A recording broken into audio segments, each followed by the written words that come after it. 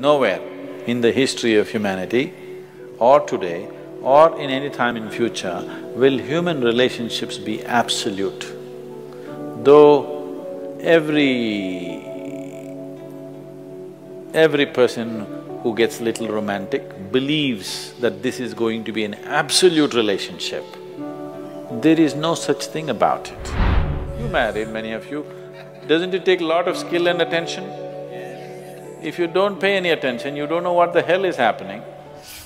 What is one thing you'd like people to remember about you at the end of your life? They must live so wonderfully that they don't even remember me.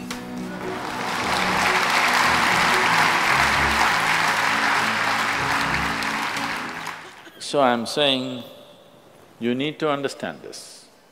A relationship is a variable reality. It is not an absolute reality. If you want to have an absolute relationship, you must hold relationships with the dead. That's the reason why a lot of people choose God, because it's an absolute. You can handle it whichever way you want. If you didn't think of him for 10 days, and on the 11th day if you think of him, he's still there. You do that to your husband or wife or somebody, then something else will happen. You went away, got busy, forgot about God for 3 years. Again you can think, still there. So if you want to have an absolute relationship, you should not choose human beings. Human relationships are variables, needs lot of attention. Nowhere in the history of humanity or today or in any time in future will human relationships be absolute. Though every person who gets little romantic believes that this is going to be an absolute relationship, there is no such thing about it.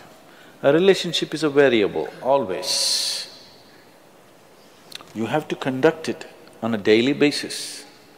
One day if you don't conduct it properly, it may go somewhere. Yes or no? No, please look at it as it is. You have to conduct it right. So, no, I'm doing my best. Obviously somebody feels your best is not good enough for them. No, I want you to come to terms with this. This is not about… I'm not saying what they're doing is right or wrong, that's not for me to say. All I'm saying is, this is how human beings are functioning for ages and still are. I'm saying, first of all, you need to understand, relationships will never ever be absolute. There will be variables that it's juggling that you have to do. If you're juggling with fireballs, sometimes it'll spill out. Takes lot of skill and attention. Yes or no? You married, many of you, doesn't it take a lot of skill and attention? If you don't pay any attention, you don't know what the hell is happening. It takes a lot of attention, isn't it?